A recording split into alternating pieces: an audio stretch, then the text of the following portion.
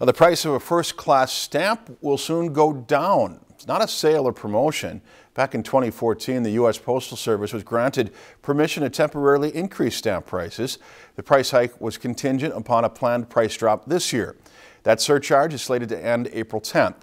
The cost of mailing a 1-ounce letter will drop from 49 to 47 cents. Commercial prices will also decrease. For a complete listing of the new prices, check out the Postal Service website at usps.com. If you've enjoyed this segment of Lakeland News, please consider making a tax-deductible contribution to Lakeland Public Television.